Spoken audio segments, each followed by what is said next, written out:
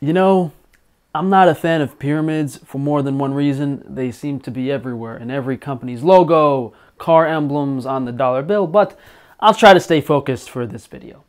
So in 1992, the USDA came out with what they called the Food Guide Pyramid. Ironically, I was born in 1992 to save the day. And this doesn't really have anything to do with dietary recommendations, what humans need to be optimally healthy. It corresponded directly to the United States agricultural production, what the farmers were making. So if people ate these foods in this ratio, then big ag would make the amount of money they're supposed to. They wouldn't have overproduction or underproduction of any food. And this was from 92 through, I believe, 2005. So they have changed things more recently. And if you look up different countries, depending on what that country produced, will dictate what their dietary recommendations were. And now we know everyone's moving towards like the new world order, plant-based, eat your bugs diet. But we have fats, oils, and sweets used sparingly, basically scare people away. 2 to 3 servings of various dairy products, 2 to 3 servings of meat, poultry, fish, eggs, and beans and nuts are in that category, which doesn't make much sense. 3 to 5 servings of vegetables, 2 to 4 servings of fruit, and 6 to 11 servings of bread, cereal, rice, and pasta.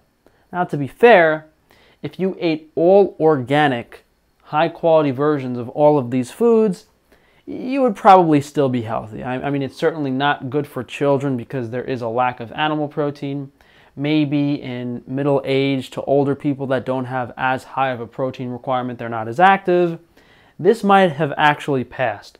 But when you consider that the average person is eating bagels, sandwiches, pasta, pizza, hamburgers for 3 meals of the day, these ratios actually correspond to the standard American diet in a very negative connotation. And if the foods, as I said, weren't full of all of those agrochemicals, pesticides, herbicides, fungicides, insecticides, if our water, if our air wasn't so polluted, if they weren't using oxidized vegetable seed oils and all the pastries and all the grains, we might be okay. But unfortunately, the lack of food quality has caused issues. So if we do increase the food quality and are sourcing local, organic, the best we can find, the ratios do slightly change. So this is mainly for already grown adults. In a child, you would probably reduce the amount of plant foods and increase the amount of animal foods depending on their appetite.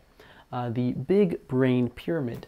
Although I'm inclined to believe I'm not the most intelligent nutrition person out there, I am definitely the only honest one. So I'm the best you got on YouTube, unfortunately.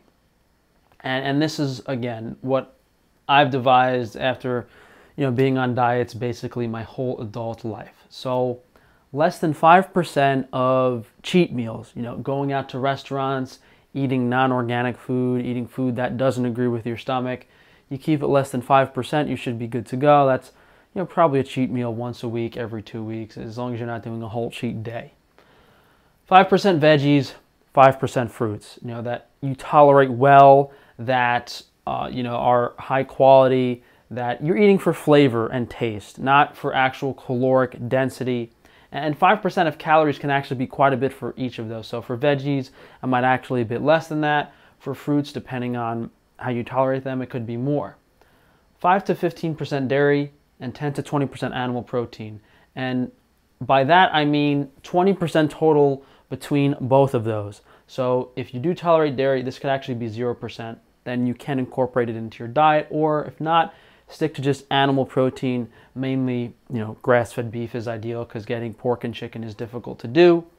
And that's where you're going to be getting a lot of your B vitamins, obviously the protein, and especially in children, those would be increased because you want your child to grow and be as developed as possible. We could break this down more into what types of dairy products have certain vitamins, but for the most part, if everything's high quality and you stick to 20% of your calories coming from either dairy or meat, that's going to be plenty adequate for the average person. And then we have the majority of the energy in the diet. So we have, about 15% of our energy coming from veggies, fruits, and cheat meals, and then plus 65% is going to be 80% of total energy, which is what you want. You want 80% of your calories coming from carbohydrates or fats or alcohol, and then 20% from protein, which is what this pyramid equates to. If you have a higher lean body mass, might need more protein. And depending on your ancestry, your current health status, it's going to be a balance of plant carbohydrates and animal fats, and possibly not even animal fats, possibly plant fats. Like the diet I'm following now for liver damage is mostly plant-based carbohydrates, organic grains, with a small amount of coconut oil and coconut fats. In an ideally healthy person, you can look at like the indigenous Swiss people in Weston Price's book that were having rye bread with cheese for breakfast, milk, a lot of grain carbohydrates, a lot of dairy fat. And that is definitely one way to do it. But, you know, due to modern health issues and most people not following an ideal diet most of their lives, nutrition isn't really balanced enough for people to consume, you know, super high animal fat meals with super high carbohydrate meals. There has to be a decent amount of critiquing and balancing, including a supplement regimen for at least a couple months to a couple years before you can just comfortably eat high quality foods. So I would say, granted the person has developed properly, doesn't have any severe imbalances, mainly a vitamin D deficiency, then you could probably jump right into a diet like this and not have to really worry about anything. And if you did have access to a variety of these high quality foods, you know, you're going to the farmer's market every week, you're getting high quality grains, you're going by your appetite, what you naturally want to eat will fall in line with this, what your cravings are. But if the foods aren't high quality, the vitamin and mineral content of that food isn't going to be enough to kind of satisfy your craving. It's why people tend to just crave the same foods over and over and over again, and then the craving doesn't go away. Now, if you're craving chocolate, it could take you months to years of eating chocolate to fix a magnesium deficiency. So you have to understand why you're craving certain things. You want to see changes in your dietary patterns every few weeks, every few months, based on your body's nutritional stores. Maybe after you eat a lot of white pasta, your body starts craving steak because it needs B vitamins to process those carbohydrates. Maybe after you eat a lot of veggies, a lot of fruits, your body starts craving vitamin K2 because you don't have a lot of fermented foods in your diet. So it's definitely important to pay attention, see what you're craving.